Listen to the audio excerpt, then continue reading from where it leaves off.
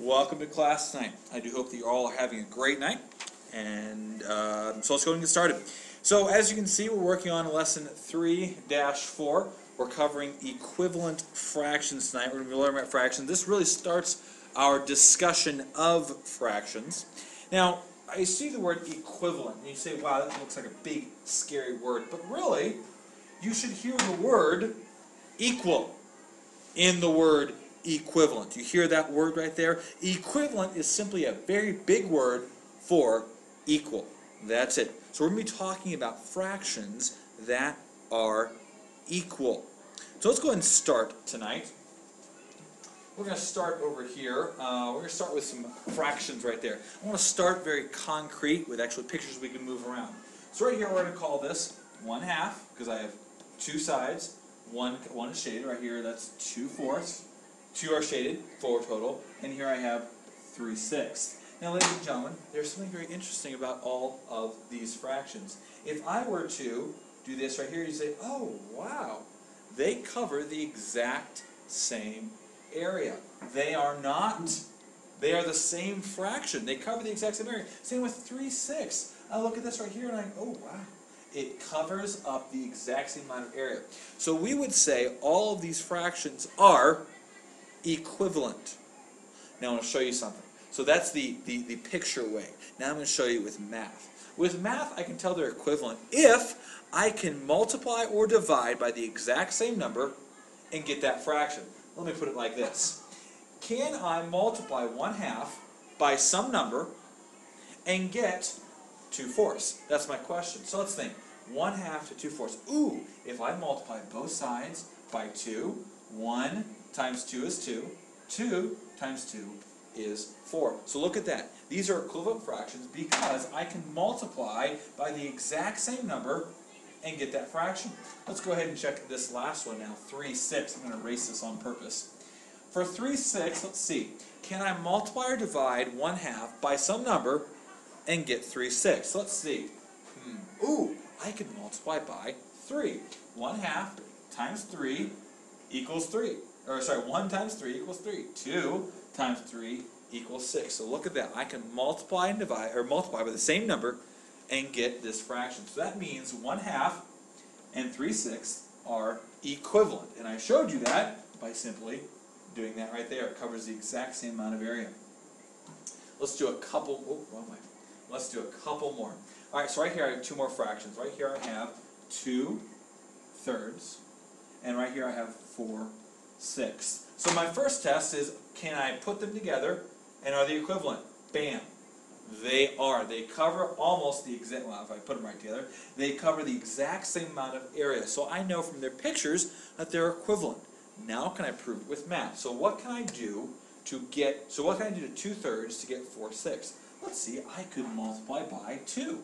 If I multiply both sides by 2, 2 times 2 is 4, 3 times 2 is 6. And so you see there I have equivalent fractions because I can multiply by the exact same number and get this fraction right here. So this fraction is the same thing as this fraction. All right, last one. If I can stop going backwards. All right, now here I have a little different scenario. Right here I have 6/8, and right here I have 3/4. So now I'm going from bigger to smaller. So let's see. Are they the same, first of all? Bam. Look at that. They are the same area. So right there, that's the same. So now let's see if I can do it with math. Now remember, equivalent fractions, I can either multiply or divide. So let's see. I'm going from bigger to smaller, so I'm going to have to divide. What can I divide to get 3/4? If I divide both sides by 2, I can get 3/4. 6 divided by 2 is going to be 3. 8 divided by 2 is going to be 4.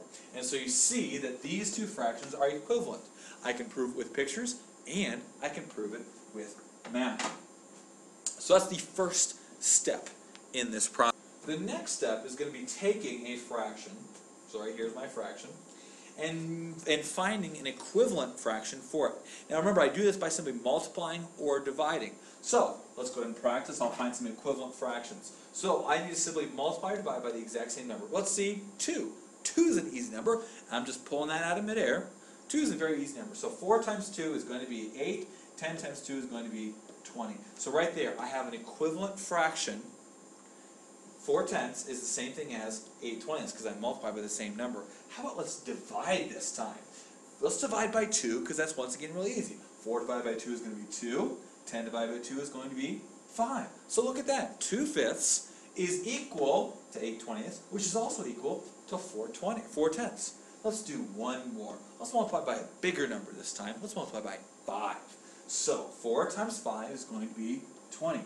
5 times 10 is going to be 50. So look at that. I have 4 equivalent fractions to 4/10, and all I did was multiply or divide by the exact same number. Now, that was the first step. This is the next step. Now, so equivalent fractions is a big idea. We're going to focus in on one particular aspect called simplest form. Another term is reducing. Hopefully that should ring some bells for you. You've probably been doing that for quite some time now. So reducing or simplest form is the idea of taking a fraction and finding its smallest equivalent fraction. So I want to take that fraction right there and I want to make it the smallest I can.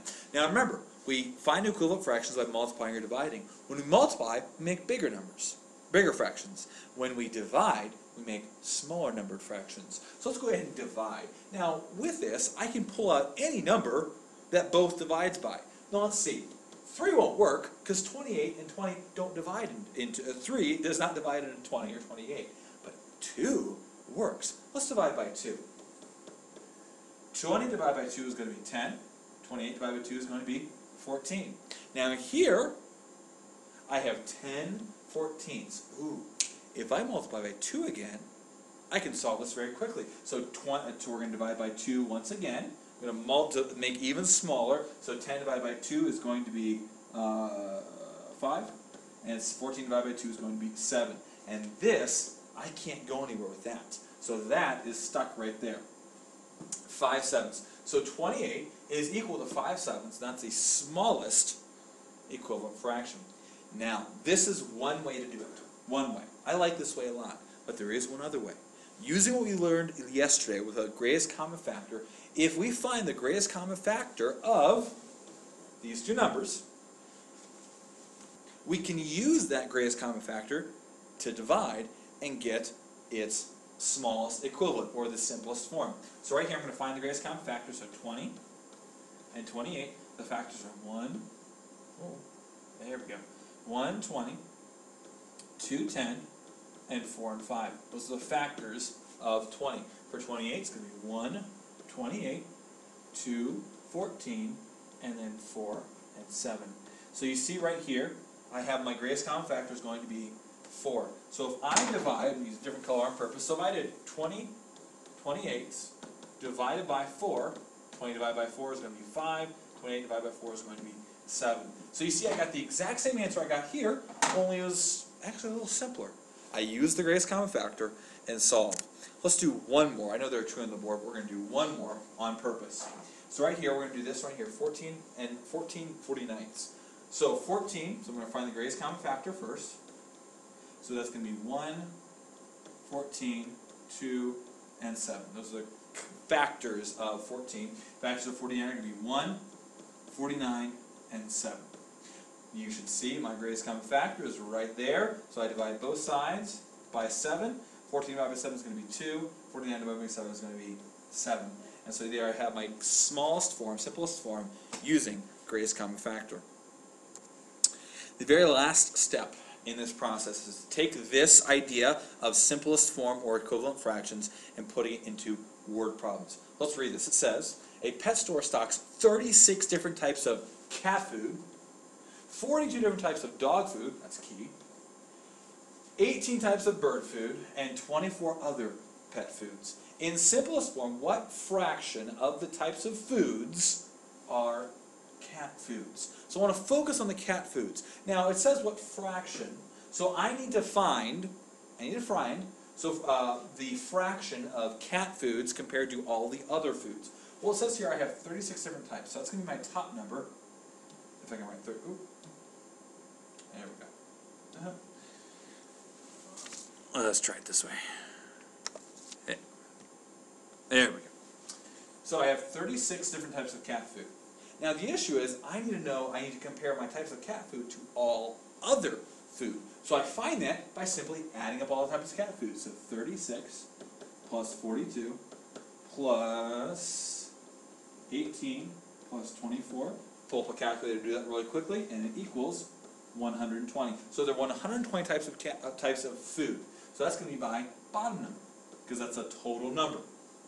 The types of foods are cat foods. Okay, so that's the total foods, and this is my cat foods. Now here, I can either find the greatest common factor, or I can just divide by easy numbers. Now with this one right here, I see even numbers. As soon as I see even numbers, I should think 2. I can divide both sides by 2. 36 divided by 2 is going to be 18. 120 divided by 2 is going to be 60. I see even numbers. Let's keep going. Divided by 2. 18 divided by 2 is going to be 9. 60 divided by 2 is going to be 30. Now here I don't have even numbers. I have 9 and 30. Oh, I could use 3.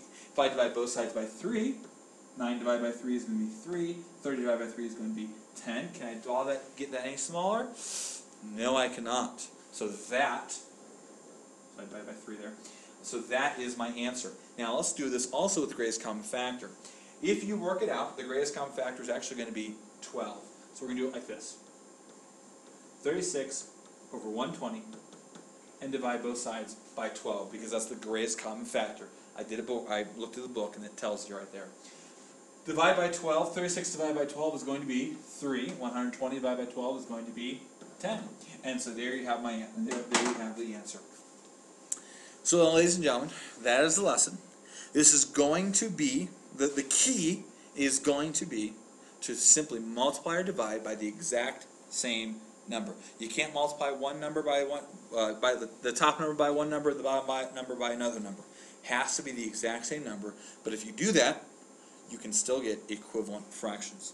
Your homework tonight is going to be page 136, 6 through 18 even. Once again, page 136, 6 through 18 even. Have a wonderful night, and we'll see you all tomorrow.